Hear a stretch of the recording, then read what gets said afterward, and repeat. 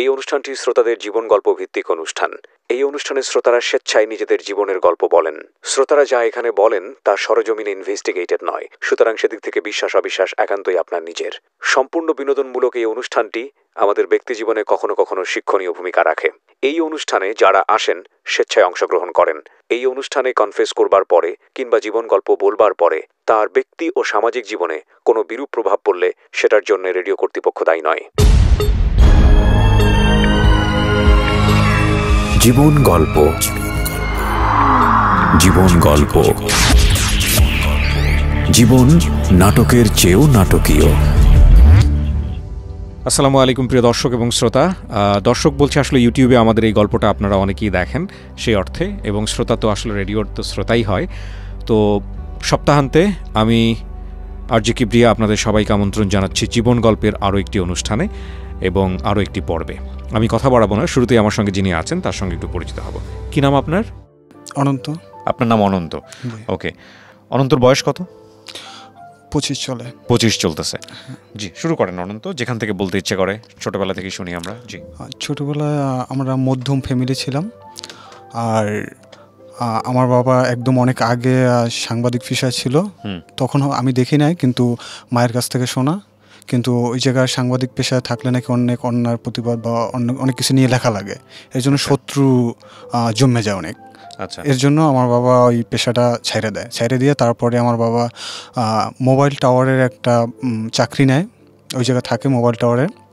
তখন আমি অনেক ছোট, তো ওই জায়গায় চাকরি যখন নিয়েছে তখন আমরা খুব ভালো ছিলাম, খাইয়া পড়া খুব ভালো ছিলাম। আচ্ছা। কিন্তু ওই জায়গাও এরকম একটা অন্যায় প্রতিবাদ করতে যায়, তখন তার মাথা ফাটাই দেওয়া হয়।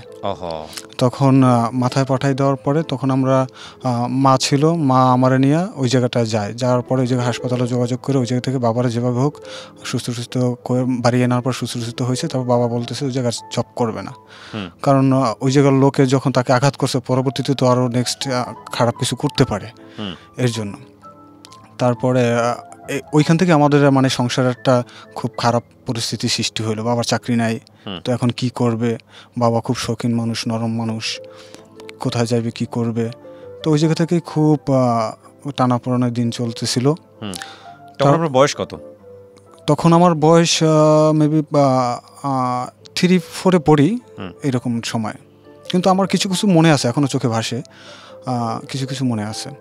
তো তারপরে আমি তখন আর আমার ছোট বোন, তো আমি আর আমার ছোট বোনের রাইখা আমার দাদির কাছে রাখছে।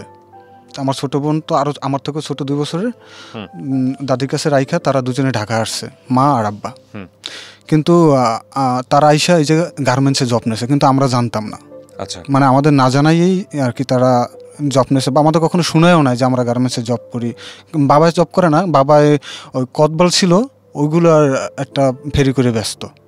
আচ্ছা। তখন ব্যস্ত, তখন মানে খুব কষ্ট হয়েছিল, মানে কষ্টে দিন পার করতেছিলাম ওই জায়গা দিয়ে আস্তে আস্তে। তারপরে ওরকমই চলার পরে একটা সময় আমার এখন যে ছোট একটা ভাই আমার জন্ম হয় যখন মার পেটে, তো আমি আমার মার মৃত্যুর জন্য আমি সব থেকে আমি নিজেরে দায়ী দেই। এর একটা কারণ হলো, কি হয়েছে ঘটনাটা বলেন। ঘটনাটা হলো আমার তখন দাঁত পড়বে, এর জন্য আর কি। হ্যাঁ, ওই বয়সটা ডাক্তারের কাছে নিছিল দাঁত ফালাই দেবে, তো এই জন্য আমি ডাক্তার কাছে গেছিলাম, কিন্তু ব্যথার ভয় আমি ডাক্তার দেখাই না। ডাক্তারের আসন দিয়ে আমি চলে আসার জন্য কান্নাকাটি করতেছি। তখন মায় ওই টাকা দিয়ে আমার ডাক্তারের যেটা আমার জন্য টাকা নেছে ওই টাকা দিয়ে আমার মা আর কি চেক আপ করাইছে। এখন বুঝতেছি, তখন বুঝি নাই, এখন আর কি মনে পড়তেছে আর সব মিলাইতেছি। তো চেক আপ করাইছে, তখন আমার যে এখন ছোট ভাই আমার, সে ওই সময় কনসেপ্ট হয়, ওই সময় ওইটা ধরা পড়ছে। এখন আমি বুঝতেছি। তো আমি ভাবছি কি আমার মা মানে আমার রাইকা ডাক্তারের ওই পাশে যে কি করতেছে, চেক আপ করাইতে আছে অনেক লোকজন, আমি আমার মারে অনেক মানে গালাগালি করি, ছোটো মানুষ তো চেতে গেছি, অনেক অভিশাপ দিছি, মরে যা এরকমভাবে অনেক অভিশাপ দিছি। কিন্তু ওই একটা কারণেই আমি আসলে আমি নিজের ক্ষমা করতে পারতাছি না। আসলে বয়স কত তখন? 5-6-7 বছর। এগুলা থেকে ওই অভিশাপে আল্লাহর কাছে লাগে না, এগুলা মানে এর জন্য এই কষ্টটা মুখে নিয়ে আসছে। হ্যাঁ। তো মারা গেল কিভাবে? মারা গেল তখন বৃষ্টি কাদার দিন, প্রচণ্ড বৃষ্টি, অনেক বৃষ্টি। তখন আমার মা আর আমি সামনের রুমে ঘুমানো, মা পিছনের রুমে ঘুমানো। তখন আমার ঘুম ভাঙে গেছে, হঠাৎ দেখে আমি আমার পাশের বাসা কাকির কোলে। কাকির জিজ্ঞেস করলাম, কাকি কি হয়েছে? তোমার মা অসুস্থ। তখন কিছুটা আর কি বুঝি, তো আমি ভাবছি হয়তো আমাদের ভাই আসবে দুনিয়া এর জন্য। তো আমি কাকির বাসা আমার নিয়ে গেল, ওই যে আমি ঘুমাইলাম। ঘুমাবার পরে সকালবেলা উঠে শুনি যে তোর মায়েরে হাসপাতাল নিয়ে গেছে ট্রলার ভাড়া কইরা। তো উঠতে আমরা দুই ভাই বোনে ছোট ছোট, তো আমাদের মুড়ি দেশে আমরা দরজা বসে মুড়ি খাইতেছি সকালবেলা। তো কিছুক্ষণ পরেই আমার পাশের বাসার এক দাদি দৌড়ে এসে কইছে, বলতেছে আমার দাদিরে যে আমার নাই। মানে আমার ভাই ভূমিষ্ঠ হওয়ার পরে আমার ভাই আমার আম্মারা দেখতে পারে না, আমার আম্মা ভাইরে দেখতে পারে না। ওই সময় আমার বাইরে বাসায় রাখা হেরা মানে সরাসরি ডাক্তারের কাছে নিয়ে গেছে।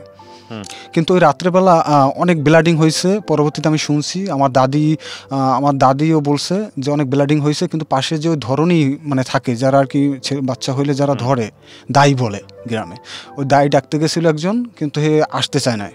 পরে আবার গেছে ডাকতে, রিকোয়েস্ট করিয়ে তারপরে আসছে।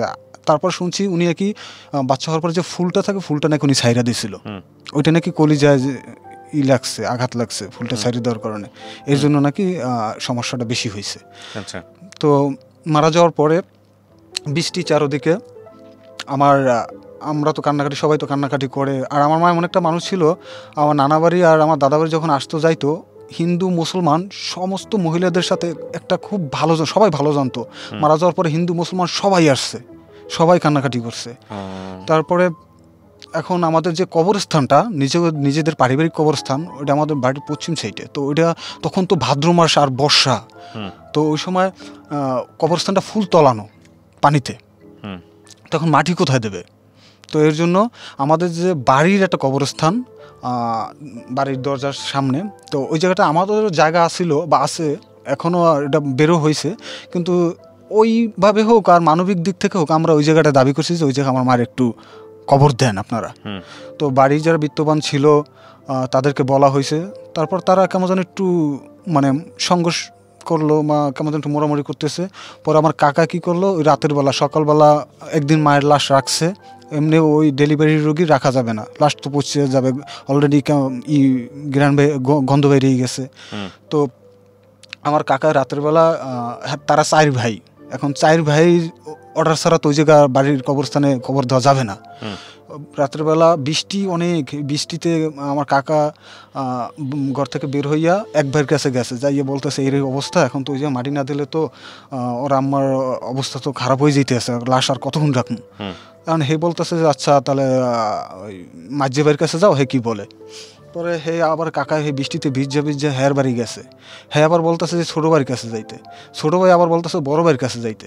এরকম করতে করতে বৃষ্টিতে ভেজতে এর দূর যাইতে লাস্ট পর্যন্ত তারা মোটামুটি একটা মানে আদেশ দিল, তাও এক কানা দিয়ে, একদম কনার দিয়া দিল, ওই কনার দিয়ে দিতে হইবে। তারপর কি করলো, কনার কবর খোঁচা হইলো, কিন্তু কবর যে মানে কিছু দূর খোঁচার পরে পানি উঠে গেল নিচ থেকে, মানে পানি আটকানো যাইতেছে না।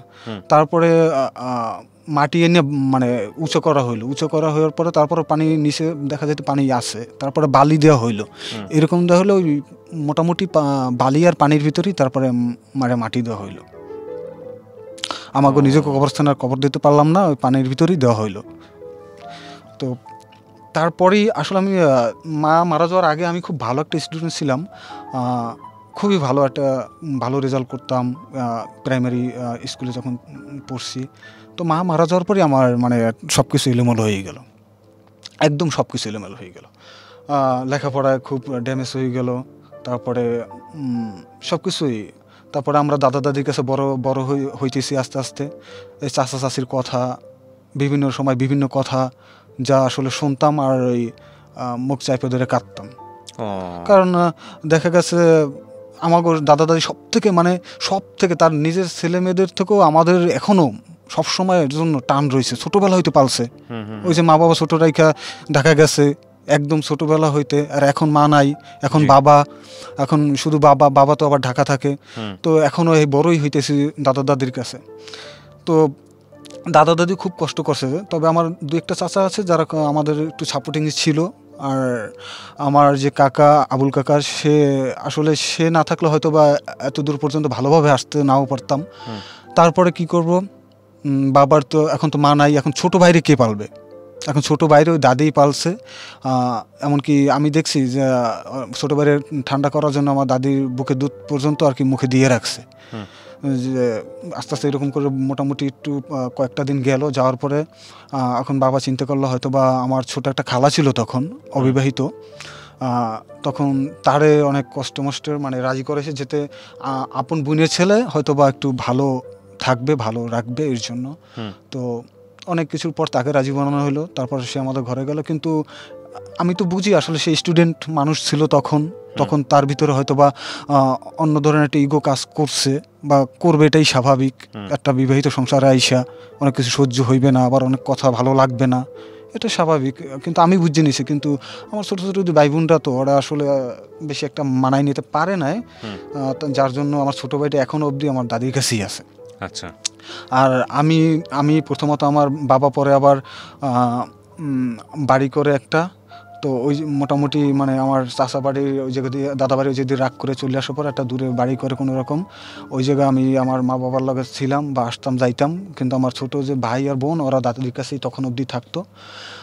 এখন আস্তে আস্তে বোনটারও বিয়ে দিছি, এবার ছোটো ভাইটি এখনও আছে। আচ্ছা। তারপরে নেক্সট আমার লাইফে আমার একটা চাচাতো বোন ছিল দূর সম্পর্কের, ও আমার বোনের সাথে পড়ালেখা করতো। তো ও আমাদের বাসায় আসা যাওয়া করতো সবসময়ের জন্য, সকাল বিকাল সবসময়ের জন্য।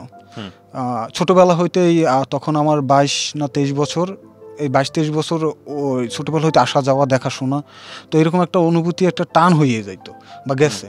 তো ওইখান থেকে হঠাৎ করে আমি একদিন বলছিলাম কি, ও আবার ওর মা আবার বিয়ে করছে, ওর বাবারে রাইখা আবার আরেকজনের সাথে বিয়ে করছে। এই জন্য ওর একদিন আমি ওর বাসায় গেছি, তখন দেখি কান্না করতেছে।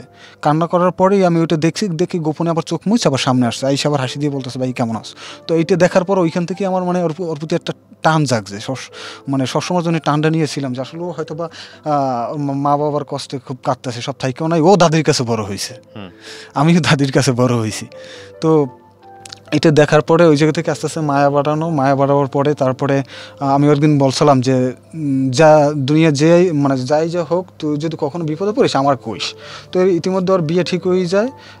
বিয়ে ঠিক হয়ে যাওয়ার পরে ও বলতেছে না আমি বিয়ে করবো না, ঠিক আছে আমি ওর পড়তে চাই। তখন আমার বোনের মাধ্যমে আমরা জানাই যে তোর ভাইয়ে তো কইছিল যে বিয়ে ওই যখন বিপদে পড়বে আমার জানাইতে কইছে। পরে আমার বলছে, এখন ওরা দুজন মিলে সিদ্ধান্ত নিয়েছে যে আমি বিয়ে করবো, এটা কইয়া আর বিয়েটা আটকানো। প্রিয় শ্রোতা, আমরা এই জায়গাটায় ছোট্ট একটা বিরতি নেব এবং বিরতির পর আবারও ফিরে আসবো জীবন গল্পে। যাওয়ার আগে আপনাদেরকে বলতে চাই, ঢাকা এফএম এর আরও একটি ইউটিউব চ্যানেল যেখানে আপনারা জীবন গল্পগুলো দেখতে পারবেন। আমাদের এই চ্যানেলটি আপনারা সাবস্ক্রাইব করুন। আমাদের চ্যানেলটির ঠিকানা হচ্ছে www.youtube.com/ilovedhakafm ILOVE love DHAKAFM। চ্যানেলটিতে গিয়ে আপনারা সাবস্ক্রাইব করুন। আমার এই অনুষ্ঠানগুলোতে যদি আপনি অংশগ্রহণ করতে চান, আমাদেরকে ফোন করবেন। আমাদের ফোন নাম্বারটি হচ্ছে 09611904904। আমি আবারও বলছি 09611904904। ওকে, ছোট্ট একটা বিরতি। জীবন গল্প, জীবন গল্প। জীবন নাটকের চেয়েও নাটকীয়।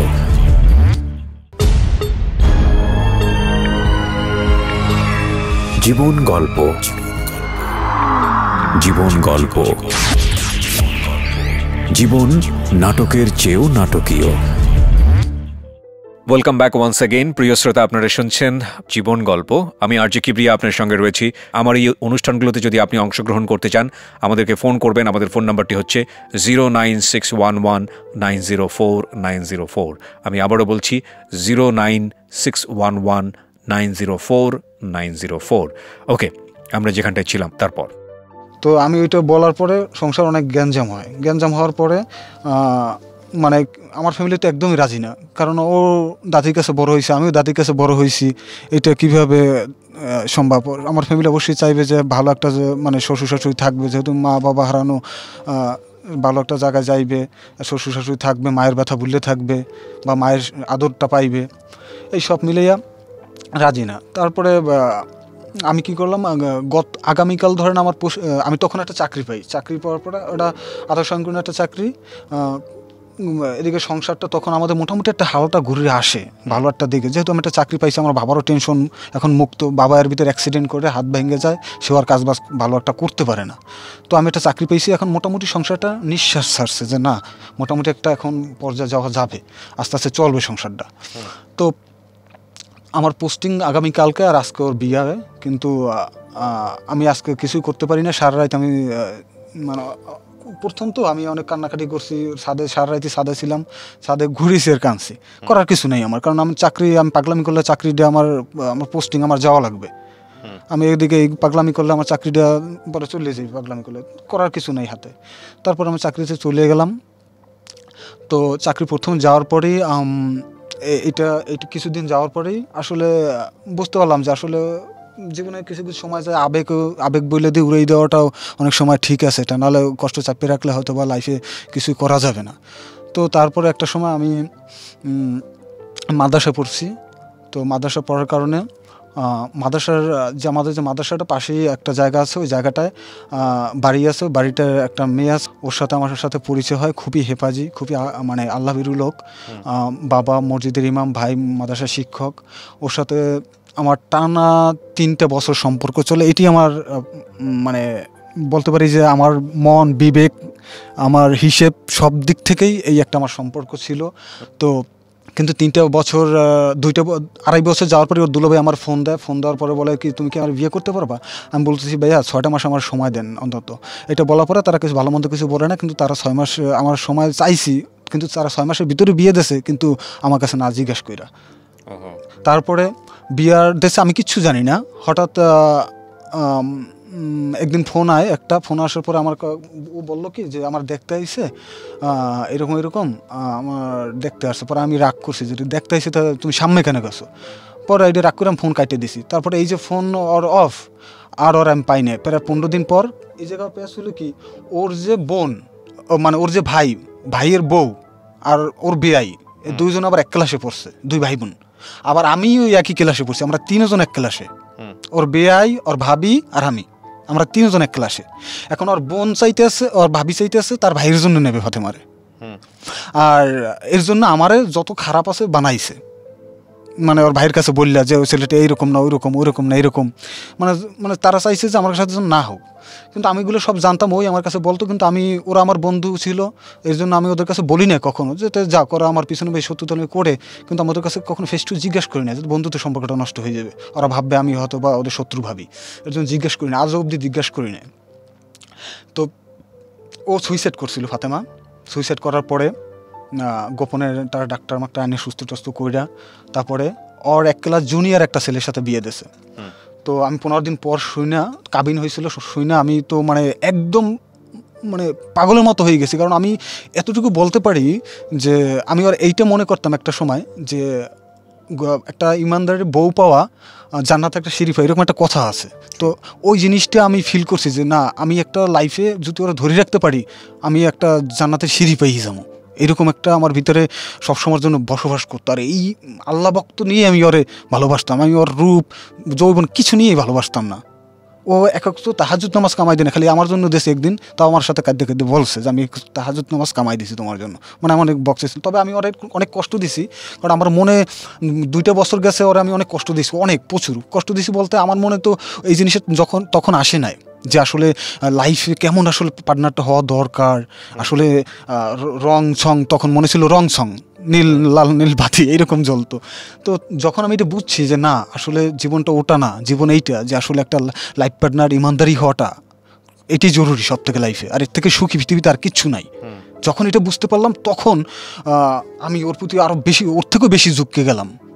কিন্তু তখনও আবার এর আগেও বলতো যে তুমি আমার জাস্ট একটাবার হলে বিয়ে করো, নয়তো বা বিয়ে করে রাখো, তারপর আস্তে আস্তে ফ্যামিলি মানায় নিতে পারবো। তখন আমি কইছি না থাক দেখি কয়েকটা দিন। আর যখন আমি এইটা বুঝতে পারলাম তখন আমি ওরা বলছি ঠিক আছে আচ্ছা আসো আমরা বিয়ে করি যদি বেশি পেইন হয়।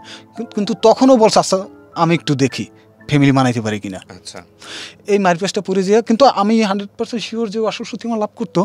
তারপরে ওরে বিয়ে দিয়ে দিল। আমি 15 দিন পর ওর সেই বিয়ের কাছে ফোন দিলাম, যে আমি একটু মানে দুষ্টমি করে জিজ্ঞেস করলাম, কিন্তু তোর বেনের কি বিয়ে হয়ে গেছে নাকি, না তুই করলি বিয়া, তুই তো নেওয়ার জন্য পাগল ছিলি?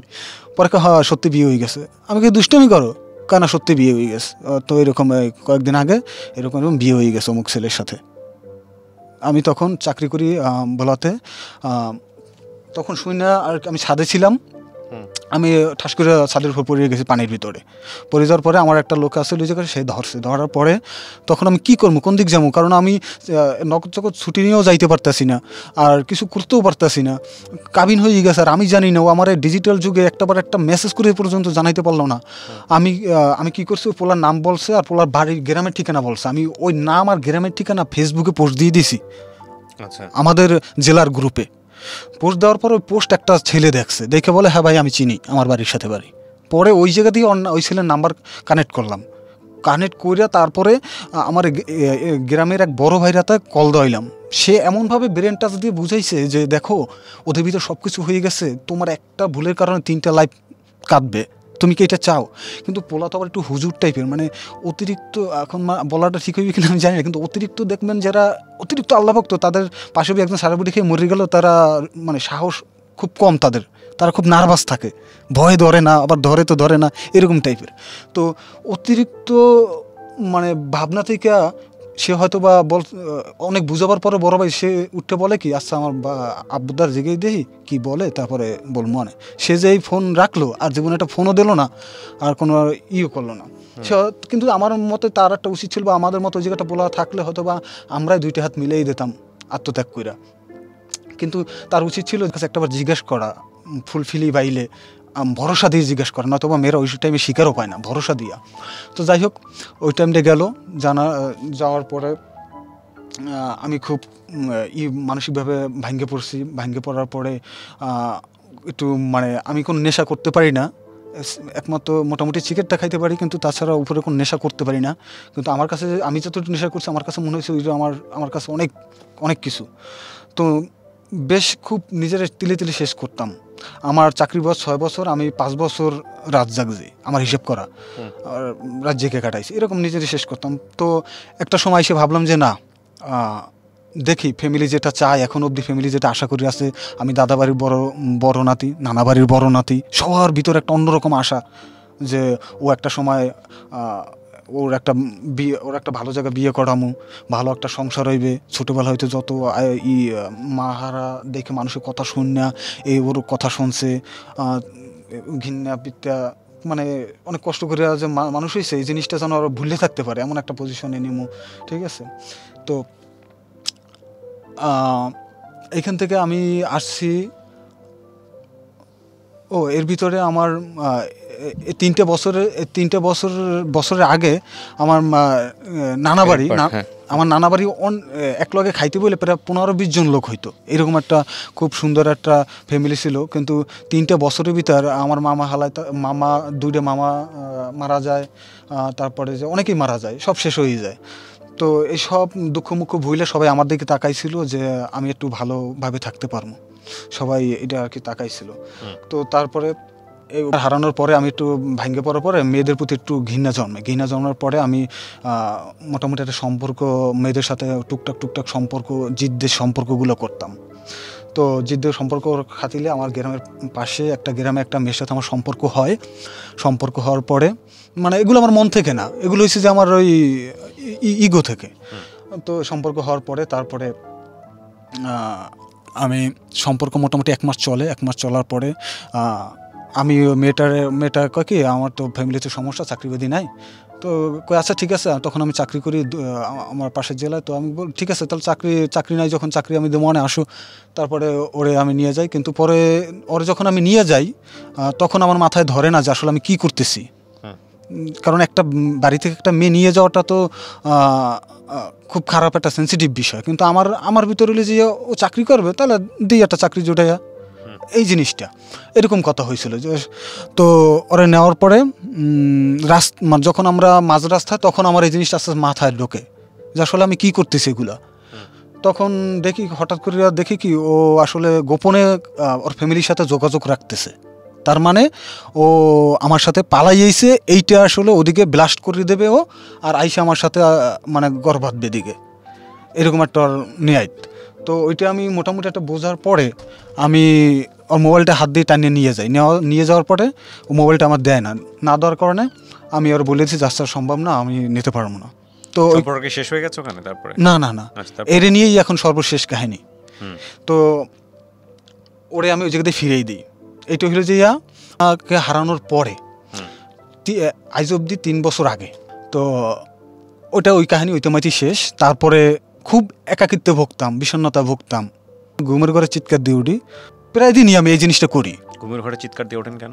চিৎকার দিয়ে উঠি, ওই স্বপ্ন দেখতেছি মানে হারাই যাইতেছে, মানে আমার মানে পুরো ব্রেনটা এখন ওদিকে কেমন জানি হয়ে গেছে। আমি এই দিক থেকে বাইরেতেই পারতেছি না, ওরে হারানোর জিনিসটা মানিয়ে নিতে পারতেছি না। কারণ আমার মা মারা যাওয়ার পরে আমি আমার লাইফে সব কিছু ডিসিশন নিয়ে ওরে আমি লাভ করছি, ভালোবাসছি। কারণ আমাদের লাইফ হচ্ছে একটুখানি। আপনাদের এটা ভেঙে গেছে কবে সম্পর্কটা? 20-এর পরে এখনো আপনি ওকে ভুলতে পারেন নাই? না, আমি এখনো বলতে পারি না। এখনো ঘুম ভাঙলেও সমস্যাগুলো হয়? হ্যাঁ, এখনো সেই সমস্যা। এমনকি আমার বর্তমান যেমন নতুন বউ, তার পাশে বসে আমি চিৎকার দিয়ে উঠছি, সে হাতে নাতে ধরছে, কিন্তু আমি কথা ঘুরে নিয়ে অন্যদিকে নিছি যে না, আসলে ওয়াইফকে বোঝান বিষয়টা যে আমার এরকম হয়। প্রিয় শ্রোতা, আমরা এই জায়গাটায় ছোট্ট একটা বিরতি নেব এবং বিরতির পর আবারও ফিরে আসবো জীবন গল্পে। যাওয়ার আগে আপনাদেরকে বলতে চাই, ঢাকা এফএম এর আরও একটি ইউটিউব চ্যানেল যেখানে আপনারা জীবন গল্প এবং সিক্রেটস অনুষ্ঠানের ভিডিওগুলো দেখতে পারবেন। আমাদের এই চ্যানেলটি আপনারা সাবস্ক্রাইব করুন। আমাদের চ্যানেলটির ঠিকানা হচ্ছে www.youtube.com/ilovedhakafm ILOVE love DHAKAFM।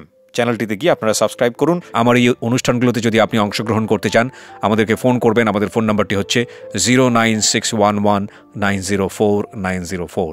আমি আবারও বলছি 09611904904। ওকে, ছোট্ট একটা বিরতি। জীবন গল্প, জীবন গল্প। জীবন নাটকের চেয়েও নাটকীয়।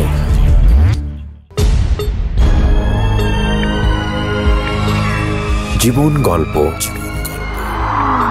জীবন গল্প। জীবন নাটকের চেয়েও নাটকীয়। Welcome back once again. প্রিয় শ্রোতা, আপনারা শুনছেন জীবন গল্প। আমি আরজে কিবরিয়া আপনার সঙ্গে রয়েছি। আমার এই অনুষ্ঠানগুলোতে যদি আপনি অংশগ্রহণ করতে চান, আমাদেরকে ফোন করবেন। আমাদের ফোন নাম্বারটি হচ্ছে 09611904904। আমি আবারও বলছি 09611904904। ওকে, আমরা যেখানটায় ছিলাম তারপর। তো 3 বছর আগে এই জিনিসটা গেল এই মেয়ের সাথে যাওয়ার পরে এখন আমি কিছুদিন আগে ছুটি দিয়ে বাড়িতে গেছি। তারপর এই মেয়ের সাথে হয়তো আমার 6 মাস একবার কথা হইতো। ওই 1 মাস সম্পর্ক থাকার পরে এই যে মেয়েটা নেশালাম, পর বাড়িতে ফেরত দিয়ে মানে বাড়িতে পাঠাই দিছি। তো এই ভুলটা করার কারণে আমি ভুলটা বোঝার কারণে ওর সাথে সম্পর্ক রাখি না, 1 মাসের মতো ছিল। তো তারপরে 6 মাসে বা 3 মাসে একবার হয়তো মেয়ের নখ দেওয়া হইতো বা ও দিত, তাও বিষণ্ণতা একাকিত্বে ভোগার কারণে। বয়স 24-25 হয়ে গেছে, ঠিক আছে। এদিকে মোটামুটি এখনও চাকরি বাদা করে কোনো অ্যামাউন্টও জমা করতে পারি না, কারণ চাকরি বাদা করে ওই বাড়িটা মোটামুটি গুছাইয়ে আনছি। তারপর ছোটো ভাই বোন, ওই যে ছোটো যে ভাইটাও এখন আল্লাহর নামে বাচ্চা আছে, ঠিক আছে। তারপরে বোনটার বিয়া, তো বাবা অসুস্থ, তার তো বেশি একটাই না। তো মোটামুটি কোনো অ্যামাউন্টই মানে আমি জমাইতে পারি না 5 বছর চাকরি করে। তো খুব মোটামুটি কহরে আছে, কিন্তু তারপর হাতে চাকরি আছে, এটি শক্তি এখনও। একটা আদর সংকীর্ণ হইলে একটা চাকরি আছে। তো এই কিছুদিন আগে আমি বাড়িতে গেলাম ছুটিতে। বাড়িতে যাওয়ার পরে আমি ওই মেয়ের মার সাথে যোগাযোগ করি, কারণ মেয়ের মার সাথে যোগাযোগ করার একটাই কারণ, আমি মেয়ের ফ্যামিলির সাথে আমি ফ্রি হয়ে যেতে চাই। কারণ ওই যে গত যে ওনার মেয়ের সাথে যে আমার যে একটা সম্পর্ক ছিল, এটা ফ্যামিলি সবাই জানতো, আর আমার প্রতি একটা টার্গেট ছিল তাদের, যে আমার সাথে তারা মেয়ের সাথে একটা অঘটন মানে একটা কিছু ঘটাইয়া মেয়েটার সাথে আমার সাথে বিয়ে দিয়ে দেবো। ওটা তাদের পূরণ হয় না, সেহেতু টার্গেটটা রয়ে গেছে, কিন্তু আমি এটা বুঝতে পারি না। তো আমি চাচ্ছি যে যদি এরকম কিছু থাকে বা তাদের মনে যদি কোনো কষ্ট থাকে আমার নিয়ে, তাহলে আমি ওর ফ্যামিলির সাথে যোগাযোগ করি, যেহেতু আমার সামনে একটা বড় মানে মোটামুটি লাইফ আমার জন্য একটা মেয়েও দেখতেছে। তো আমি বিবাহিত না, এখন বিবাহিত। হ্যাঁ, সেটাই বলতেছি। হ্যাঁ, তখন বিবাহিত ছিলাম না, প্রায় 2 মাস আগে আর কি। তো আমার জন্য মেয়েও দেখতেছে, তো এখন যদি তারা ফ্যামিলি মোটামুটি ভালো না বলতে তারা মাথায় যখন যেটা ওঠে তখন সেটা করে ফেলাইতে পারে। তো একটা কিছু বদনাম উঠাই দিলে তখন দেখা গেছে আমার বাড়ি ভর্তি অতীত যাই এখানে রাস্তা বৈশা গালাগালি করলো, তখন আমার বাপের মাথাটা কই থাকবে। তো সব কিছু চিন্তা ভাবনি যে তার সাথে আমি ফ্রি হয়ে যাই, মনের আগে নিয়ে চলার থেকে ফ্রি হয়ে যাই। ওর মার সাথে কথা বললাম যে কাকি আমার কাছে এখনও আছে সব প্রমাণ, যে কাকি আমি কি আচ্ছা আপনার সাথে দেখা করতে চাই, তো আপনার বাসায় কি আসা যাবে? এখন দিনের বেলা ওদের বাসায় ঢুকলে যদি কেউ দেখে তাহলে ওইটা আমার এলাকার মানুষ জানলে ওইটা নিয়ে আবার কথা কথি উঠাইবে যে ওই 1 মাস আগে যে একটু কাহিনী করছে তার সাথে সম্পর্ক ছিল, তাহলে ও অনন্ত মনে হয় এখনও আসা যাওয়া করে। তো এর জন্য আমি বলছি ঠিক আছে তাহলে সন্ধ্যার পরে আপনাদের বাসায় আসবো। আচ্ছা আচ্ছা ঠিক আছে, তোমার নুডলস পাকাইছে আমার জন্য। আমি গেলাম, যাওয়ার পরে আমি কাকিরে বুঝেই বললাম যে দেখেন আমার তো ছোটোবেলা মা হারাইছি, তারপরে হয়তো বা লাইফে অনেক কিছু ঘটে গেছে, হয়তো বা ভুলে একটা জিনিস করে ফেলাইছি, আমার মাফ করে দিন, আপনি আমার মায়ের মতো মাফ করে দিন। আচ্ছা ঠিক আছে মাফ করে দিস। তো সব কিছু মাপ টাপও করে দিয়েছে তারা। পরে আমার নুডলস দিয়েছে, আমি নুডলস খাইতেছি। এর ভিতর সে কী করলো, বাইরে গেল, একটু বাইরে যাইয়া নুডলস খাইতেছে, আর মেয়েটাও ছিল, আর 2 বোন ছিল দরজার পাশে বসা টিভি দেখতেছে, আর আমরা কথা বলতেছি, নুডলস খাইতেছি। তো আর আমি একটু ওই গ্রামে মানে আমি একটু অভিনয় করতাম, মানে অভিনয় বলতে কি ওই গ্রামে যারা টুকটাক মিডিয়া করতো না, ওদের সাথে আমি একটু অভিনয় ভালো পারি, তো আর একটু ওই পরিচালনা করতে ভালো পারি। তো এর জন্য ওই গ্রামে ছুটি দিয়ে গেলে আনন্দের চড়ে ওগুলাগে এইগুলো করতাম। তো একটা লোক ছিল, ও এই মেয়েরও খবর দিয়েছে আমারও খবর, মানে 2 জনেরা নেবে ওই একটা শর্ট ফিল্মে। তো নেওয়ার জন্য আমরা 2 জনে গেছি, মনে আনন্দ নিয়ে আর কি, ছুটিতে বাড়ি গেছি অনেকদিন পর, এলাকার সবাই মিলে একটু মজা করলাম এই আর কি, এই আনন্দ নিয়ে। কিন্তু এইটা যে তাদের একটা প্রমাণ তারা রাইখে দিয়েছে সেটা আমি বুঝতে পারি না তখন আর কি। তো ওইটা যাই আসার পরে ওদের বাড়িতে আর কি আমি যাওয়ার পর নুডলস খাইতেছি। নুডলস খাওয়ার পর কিছুক্ষণ পরে দেখি কি একটা ছেলে আসছে মোবাইলে এরকম ভিডিও করতে আসার পরে বলতেছে, এই এখানে কি করো এত রাতে, এই বাড়িতে কি? আমাকে রাত বাজে প্রায় 8টা-9টা, আমি আসলাম, কাকিহেরা সবাই ছিল, তাদের ফ্যামিলি সবাই ছিল, আছে এখনও। ওর তো কিছু বুঝি না, তুমি এই রাতের বেলা এই বাসায় কেন? মানে পুরো একটা কট খাওয়াই দেবে। এর জন্য তাদের ওই ভিডিও যেহেতু করতেছে, আর ভিডিওতে কী কথা রেকর্ডিং করতে হয় সেই কথা অনুযায়ী তারা কথা চালাইতে আছে। তো আমি তো একদম মানে হতভম্ব হয়ে গেছি, আমি কী করবো? তো তারা এরকম অনেকটা করতে পরে তা আমার অফার করে যে বিয়ে করো, নয়তোবা এ জায়গায় সাংবাদিক আসবে, থানা পুলিশ আসবে। পরে আমি কই যে আচ্ছা ঠিক আছে আমি বিয়ে করবো, ঠিক আছে। আমি কোনো খারাপ কাজে যদি লিপ্ত হইতাম, আপনারা ডিএনএ করে যদি আমি যদি খারাপ কাজ করি মেয়ের সাথে, সেটাও তো আমি সেখান থেকে তো আমি মুক্ত, আমার ফাঁসাইতে পারবেন না। পরে বলে ডিএনএ কীভাবে টাকা দিয়ে করাই, তাই ওটা আমাকে জানা আছে। আর মোট কথা হলো যে আমি একটু আমার বাবার মতো খুব নরম, আর এইসব সিচুয়েশনে আমি জীবনও পড়ি নাই, আর আমি ফুল ঘাবড়াই গেছি। আমি কী থেকে কী করবো আমার মাথা ধরতেছিল না, আমি ফুল ঘাবড়াই গেছি, আর আমার পাশে কেউ ছিলও না। তো তারপর আমি কী করবো পরে আমি আমার 2টা লোক, আমার এক মামা নানার খবর দেই, তার চাস্তু আর কি, তাদেরকে খবর দিই, তারা আসার পরে তারা উল্টো আমার বাজাই দিয়েছে। তারা ওই যে বলে কি, হ্যাঁ ও পোলা এরকমেরই, এইটা যখন বলছে তারা আরও শক্তি পেয়ে গেছে। তারপরে তারাও যদি পালাই চলে গেছে, মানে তাদের দোষ যেন না হয়, যেহেতু তারা আমার আত্মীয়, তারাও যদি পালাই চলে গেছে, সাক্ষী কেউ লাগতে পারে আবার বিয়ার। তো চলে যাওয়ার পরে তারপরে আমি কোনো খারাপ কাজ করি না, আমার মনের ভিতর বল আছে, আমি এই জন্য আমি খামি দিছি না, আমি বিয়ে করবোই না। যদি আমার কোনো খারাপ অনৈতিক কাজে দেখতেন তাহলে আমি মাথা নিচ জুতার বাড়ি খাই দরকার হলে বিয়ে করতাম। পরে তার কী করলো, পুলিশ আনলো। পুলিশ আসার পরে তারপর বলতেছে যে বিয়ে করবা কিনা। পুলিশে তার টাকাও খাওয়াইছে, 15,000 টাকা খাওয়াইছে, 20,000 দেওয়ার কথা নাকি 15,000 দেশে। এই পর্যন্ত ওই লাস্ট পর্যন্ত বই আমার কাছে বলছে একটা সময়। তো টাকা খাওয়াইছে, তো তার পুলিশ এসে ডাইরেক্ট আমার হিট করলো, লাডি আনলো, আমার মারবে পুলিশে, বিয়ে করবা কিনা। পরে আমি বলছি না বিয়ে করবো না। পরে কই দরকার হলে আপনারা ডিএনএ টেস্ট করান। কয় তোমার ডিএনএ যাইতে হলে তোমার মামলা খাইতে হইবে, মামলা খাবা? এখন আমি চিন্তা করতেছি আমার ফ্যামিলি তো খুব নরম, খুব। তো এখন আমি যদি মামলাটা খাই, মামলা পিছিয়ে এক দৌড়াইবে, দ্বিতীয়ত চাকরিটা যদি কোনো সমস্যা হয়ে যায়, তৃতীয় টাকা পয়সা, চতুর্থত যেটা রটাবার সেটা অলরেডি পুরা এলাকা রটাই গেছে। আর আমার ফ্যামিলি ওই রকম ফ্যামিলি না যে আমার মামলার দিয়ে উদ্ধার করিয়া যুদ্ধ করিয়া আনবে বা আনতে পারবে। তো 3-4টা দিক ধরা আমি মানে 3টা 4টার দিক মানে এইদিকে যাবো না বিয়ে করি একটা দিক দিয়ে মুক্তি দিম। পরে অনেক কাবজা পরপর দেখি আমার আপনজন কেউ না, পরে লাস্টে আমার বাবার দ্বারা আমার পুলিশে ফোন দিয়েছে আমার বাবার দ্বারা। আমার বাবা কইলাম না নরম মরে মানুষ, সে শূন্য তো একদম পুরা ভেঙে পড়ছে, তো রাগে একদম ভেঙে পড়ছে। রাগ ও পোলা আমি তেজ্য করে দিছি, ও পোলা আমার দরকার না, আমার হরেন এই পেয়ে গেছে তার বাকি চান্স। আমার বাপের এই ভুলটার কারণে তা আমার বাপে যদি কইতো যদি একটু সময় নেন, যদি আমার পোলা আমি বিয়ে পড়ামু, আমি আইসা দরকার হলে আমি নিজে তো বিয়ে পড়ামু, আমি না আসা পর্যন্ত আমার পোলার কিছু করতে পারবেন না, এটুকু হলে কিন্তু আমরা সময় পাইয়ে যাই। কিন্তু তারপর মুরব্বীরা আসলে একটা সলিউশন হয়। কিন্তু আমার বাবা এই ভুলটার কারণে তারা তো অনেক চান্স পেয়ে গেছে পুলিশও। আপনি বিয়ে করছেন পরে? হ্যাঁ, পরে আমার ওই জায়গা দিয়ে আমার মানে যেভাবে হোক, আমার পাশে কেউ ছিল না, আমি একাই ছিলাম। আর তারা সবাই তারা চারিপাশে বসা ছিল, পুলিশও তাদের, সব কিছুই তাদের। তারপরে তারা কাজে ফোন দিয়ে আনে, তারপর তারা বিয়ে পড়ায় প্রথম 8 লাখ টাকা কাবিনে বিয়ে পড়াইবে আমার। পরে আমি কইছি না, আমি খুব কম কইছি, তাও মানে না। 2 কইছি, মানে না। তারপর 3 কইছি, তাও মানে না। তারপরে 5 লাখ টাকা কাবিনে তারা আমারে বিয়ে পড়ায়। সেই সংসার করতেছেন আপনি?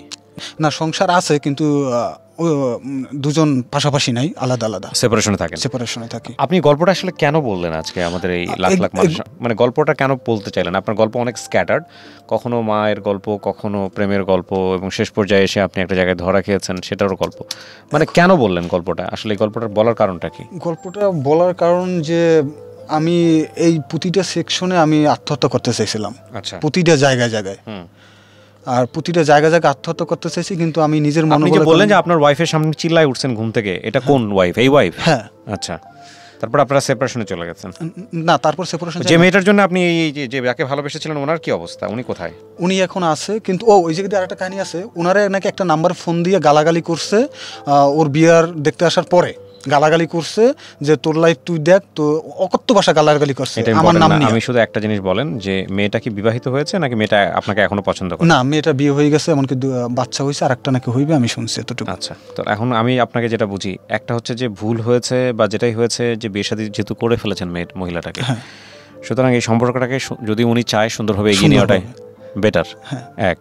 আর 2 নাম্বার যেটা, সেটা হচ্ছে যে কেন হয়েছে, কিভাবে হয়েছে, এটা যদি দুইজনে ভুলে গিয়ে যদি সুন্দর করে আগাইতে পারেন মিউচুয়ালি, যদি অতীত ভুলে গিয়ে, তাহলে বেটার। আর না হলে এটা এক পর্যায়ে গিয়ে শেষ হবেই। এটা 5 বছর পরে হলো শেষ হবে, 7 বছর পরে হলো শেষ হবেই। তবে ভুলতে পারাটাই সবচেয়ে বুদ্ধিমানের কাজ। এক পক্ষ অনেক সময় ভুলতে পারে, আরেক পক্ষ ভুলতে পারে না। এটা আপনি চিন্তা করে দেখেন আপনি কি করবেন, কারণ এখন আপনাদের বাচ্চা কাচ্চা হয়নি। বেটার হবে যদি আপনি নেগেটিভলি মানে চিন্তা করেন। কিন্তু ওদের ফ্যামিলি ব্যাপারে আমি একটু বলতে চাই। 2 না, ফ্যামিলির ব্যাপারে কোনো কিছু আসা যাবে না, কারণ আপনি এখানে একপাক্ষিক বক্তব্য দিচ্ছেন। ওনার ফ্যামিলির যদি কেউ উপস্থিত থাকতো, তাহলে হয়তো আপনার পক্ষেও বিপক্ষেও অনেক কথা বলার ছিল, সুতরাং একপাক্ষিকভাবে বক্তব্যগুলো নেওয়া যাবে না। আর দ্বিতীয়ত যেটা হচ্ছে, দেখেন আপনি যে মানুষটাকে ভালোবেসেছেন, তাকে আপনি এখনও মন থেকে ভালোবাসেন, এবং এত বছর পরে এসেও তার কথা আপনার মনে পড়ে। এই জায়গাটা থেকে বের হওয়াটা কঠিন, হ্যাঁ, খুবই কঠিন। কিন্তু মানুষের জীবনে আসলে সামনের দিকে এগিয়ে যাওয়া ছাড়া কোনো পথ নাই। আপনার জীবনে যে কষ্টটা আছে, এরকম কষ্ট কম বেশি অনেকের জীবনেই আছে, কিন্তু বের হইতে হবে। বের হতে না পারলেই আসলে কষ্ট। আপনি যদি এটাকে মনের মধ্যে পুষে রাখেন, এটা বড় হতেই থাকবে, এবং এটার থেকে কখনো মুক্তি পাবেন না। কিন্তু এটাকে যদি সাইড করে রাখার প্রতিদিন একটু একটু করে চেষ্টা করেন, একটা সময় আপনি এখান থেকে বের হয়ে আসতে পারবেন। ব্রেনের শক্তি আল্লাহ আমাদেরকে দিছে। তো আমি আপনার এই গল্প শুনে আসলে আমি একটা জিনিস যেটা বুঝি, যে আপনার জীবনের উপর দিয়ে 22 বছরে অনেকগুলো ট্রমা গেছে, অনেকগুলো ডিপ্রেশন গেছে, অনেক ধরনের মানসিক কষ্ট গেছে। মায়ের মৃত্যু থেকে শুরু করে, প্রেমিকার চলে যাওয়া থেকে শুরু করে, বিয়ে যেটা করেছেন সেখানেও একটা টালমেলে অবস্থা। এবং আপনি কি কোনো ধরনের ড্রাগ নেন, নেশা টেশা করেন? কিচ্ছু করেন না? তো আমি চাই ওটাও না করার জন্য আমি চাইবো যে আপনি 22 বছর যেহেতু সামনে অনেক লম্বা সময় পড়ে আছে, ইউ আর স্টিল মানে কি, আপনি একদম টকবগে সময়ে, জীবনের সবচেয়ে গোল্ডেন টাইমে এখন আছেন। সুতরাং সামনের দিকে দেখে সামনের দিকে এগিয়ে যাওয়াটাই বেটার হবে। যেটা নেগেটিভ সেটা থেকে বের হয়ে আসা, যেটা আগাবে না সেটা ঝেড়ে ফেলে দিয়ে, মানে একটা পুরুষের সবচেয়ে বড় শক্তি কি, তার ক্যারিয়ার। সেদিকে মনোযোগ দিয়ে সামনের দিকে এগিয়ে যাওয়া, সামনের দিনটা সুন্দর হবে এটা ভেবে সামনের দিকে আগানো। সো আমরা শেষ করছি প্রিয় দর্শক এবং শ্রোতা। এই গল্পের সারমর্ম আসলে বের করা খুব কঠিন, তবে শেষে একটা কথাই বলবো, সেটা হচ্ছে যে জীবনে যদি নেগেটিভ জিনিসগুলো নিয়ে আপনার কাজ করার না থাকে, তাহলে সেটা নিয়ে গিভ আপ করাটাই বেটার। ছেড়ে দেন, সামনের দিকে আগান, কারণ কিছু বিষয়ে আল্লাহ তো অবশ্যই বলেছেন ছেড়ে দিতে, কারণ ওই বিষয়ে আমাদের টানা আছড়া না করাটাই ভালো। হ্যাঁ, সো ভালো থাকুন, আজকের মতো পর্যন্তই, শুভরাত্রি। জীবন গল্প। জীবন গল্প। জীবন নাটকের চেয়েও নাটকীয়।